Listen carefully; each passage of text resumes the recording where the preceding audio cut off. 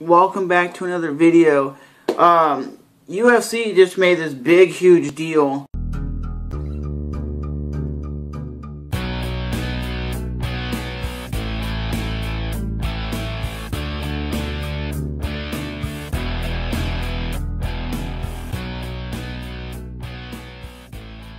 for Reebok, okay? And a lot of UFC fighters, Nick Diaz, Nate Diaz, Anderson Silva, basically we don't care about it because it's screwing fighters out of being able to get sponsors.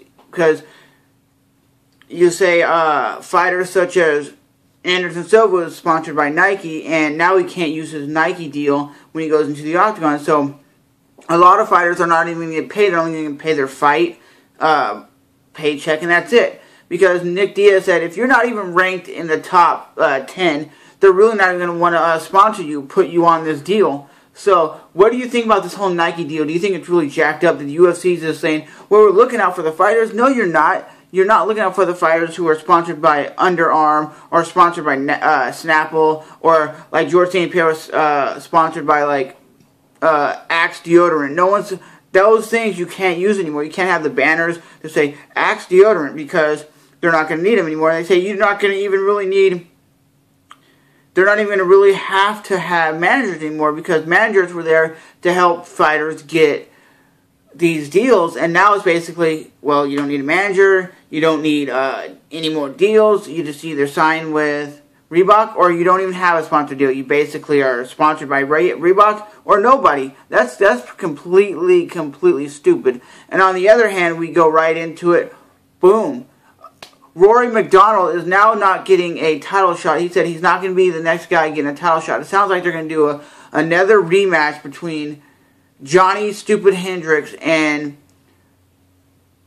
Robbie Lawler. To be honest with you guys, I don't care about that fight. To me personally, round 3, fight 3, I don't want to see that bullshit. I want to see another contender come up there. I don't care if Johnny Hendricks was the one who won that fight or Robbie Lawler won it. It should go to the next guy in line. And the next guy in line is Rory MacDonald. So basically Rory MacDonald's going to have to fight another fight and possibly lose that fight and then get screwed out of getting a title shot. That's what happens to a lot of these fighters nowadays. They get screwed out of title shots. They deserve a title shot. Look at Alex Gustafsson. He deserves a title shot at John Jones, but they're not giving him the rematch that he deserves. They're like, nah, Daniel Cormier will make more money. No, I think he deserves a title shot. The same thing with Rory MacDonald. He has busted his ass for years in the UFC and is now the #1 contender, but they're saying, well, we got to do another Johnny Hendricks fight. To me, honestly, guys, Johnny versus Robbie Lawler is a boring fight. I don't particularly like these two guys.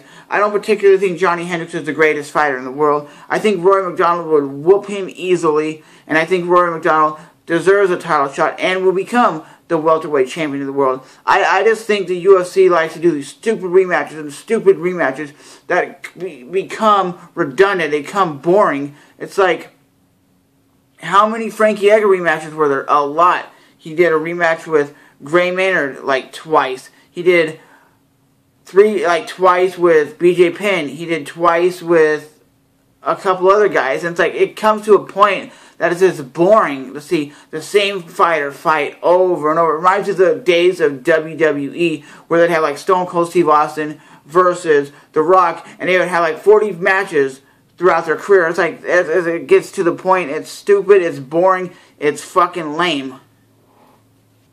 But going back to the Reebok deal, if actually former UFC middleweight champion Anderson Silva is basically saying, I don't give a shit, I want to be still sponsored by Nike, and I still want to make my money. He said it's not even about the money, it's about him wanting to be sponsored by who he wants to be sponsored by, and not basically have a uniform like Nate Diaz was saying. Is basically bullshit. They're basically watering down the sport, and a lot of people are saying the UFC is monopolizing the sport of mixed martial arts. And to be honest with you, I think a lot of these other organizations are going to start rising up, start getting more better competitors, better fighters. Look at it this way. A lot of people preferred the WEC over the UFC. At least I did. I thought the WEC had a really great roster, a really great organization. It was really great. UFC came in and mopped them up and bought all their fighters out and bought their organization. Pride for the same thing. Pride was one of the best organizations to ever exist. They came in and bought that shit up. You look at it this way, Strikeforce, they did the same thing, came in there, mopped it up. I mean, what else is next? They're going to take World Tours of Fighting. I'm surprised they don't take Invicta and just wipe out Invicta and say, oh, sorry. And I'm surprised they're not trying to take Bellator out and just mop them up, because the UFC needs competitors. I really think they do need competitors. It's because the UFC has so many fighters. That's why they're putting on so many events and so many cards. And a lot of times, I think nowadays, the cards are so watered down, no one gives a shit. Or they're like, hey, did you see the fight Saturday? No, I watched the fight Wednesday. People don't want to watch fights Wednesday, Thursday, Friday, Saturday, because you're not getting hyped for the fights. Like, I can see some fights on UFC.com right now that I get hyped about. Like, the Frank Mir fight versus Bigfoot Silva looks like a great fight. But that's like a couple months from now. I love the old days of UFC where people were getting really excited. One last thing, guys. I don't really know why people are not getting pumped for a lot of fights. I can understand why. Because they're not really hyping them up. You don't really have the countdown shows. You don't have the octagon shows. You don't really have a lot of stuff they used to do that would pump you up for a fight. They would actually talk about, like, let's say Brock Lesnar versus Shane Carwin. They would talk about that fight for like a month in advance and really hype it up, really pump it out. Got a lot of interviews, get a lot of like documentaries on these dudes, and it would really make the fights really more exciting. And now you watch them and it's like, oh, we're going to put like a 20-second clip up on YouTube of just saying, hey, I'm Brock Lesnar, I'm going to go smash Shane Carwin's face. And then Shane Carwin comes out, Brock, I'm going to whip your ass, I'm the new champ. And that's it. It's like, you can't get pumped for that. But with that being said, guys, let me know what you guys think of this whole Reebok deal. Do you think it's messed up that literally Rory MacDonald is not getting the title shot and it's just going to be another stupid rematch? If it's another close fight, are they going to keep doing rematch after rematch after rematch? Because that's stupid.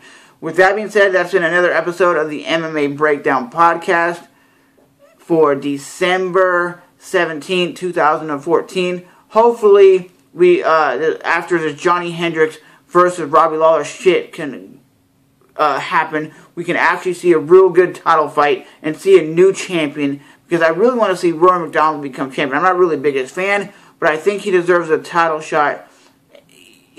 Just give the dude a title shot and stop having Johnny Hendricks. That dude's boring. He lays and prays. He thinks he's a knockout artist. He ain't really that great of a fighter. Like honestly, if GSP would have been in his prime, without the knee injury, he would have dominated him. I think Nick Diaz could beat that dude. But I bet you if he fought like a Nick Diaz, he would just wrestle him to the ground because he ain't standing and banging with the Diaz brother. But that's my honest opinion. I'm not a Johnny Hendricks fan, not a Robbie Lawler fan. I think they both have very similar styles. It's not like the most exciting fighting style for me personally, but that has been today's show. Just wanted to make this quick video for you guys and give my opinion on Robbie Lawler versus Hendricks. Don't want to see it. Just like I don't want to see another title fight with Cain Velasquez versus Junior Dos Santos, and I don't want to see the rematch. So I'll definitely talk to you guys next time. Peace on the street, son.